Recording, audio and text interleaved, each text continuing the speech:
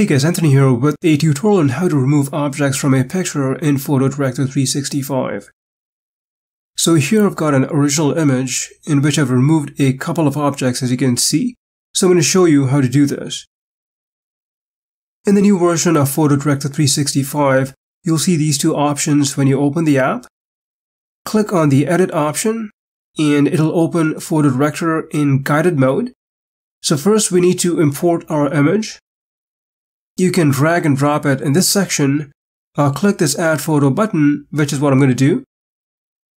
Next, navigate to your folder, choose your image, and then click Open. So here is the image that I'm going to be using. I'm in the guided section of PhotoDirector. Click on Object Removal, and you'll see this section that has two tabs. And I'm in the Manual Selection tab. There are two brushes here. This one is to remove the object, and this one is to restore the object if you make a mistake. Let me select this one so I can remove an object from the image. I'm going to remove this flower pot from this image. So I'll use my mouse like so to highlight the object.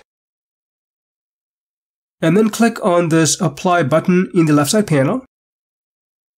It will then process the action and then remove the object like so. As you can see, the flower pot has been completely removed and it did a pretty good job of doing that. The second tab for Line Draw works in a similar manner.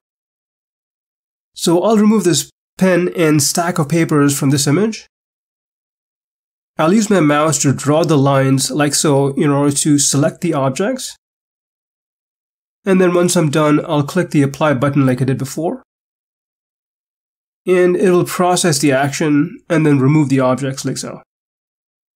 As you can see, again, it's done a pretty good job of completely removing the objects. In the bottom left corner, you can click on this Clear button to undo the object removal if you need to. And then once you're happy with the result, you can click on the Export button at the top, choose your folder, give it a file name, and then click Save. But that's pretty much it. Well, hope you found this tutorial helpful. If you have any questions, please leave them in the comment section. Thanks for watching.